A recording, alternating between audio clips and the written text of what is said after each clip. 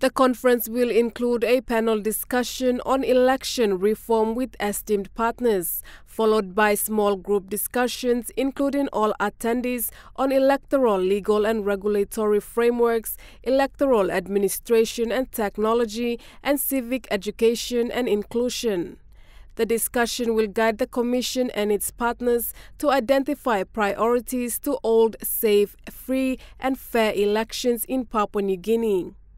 The Electoral Commissioner Simon Sinai said ensuring diverse voices have a seat at the table is important to building inclusive, lasting solutions to the unique electoral challenges faced in Papua New Guinea. The conference will be attended by members of the National Parliament, local-level government and judiciary representatives, civil society and faith-based organizations, experts from Australian and New Zealand Commission, United Nations Development Programme and the International Institute for Democracy and Electoral Assistance.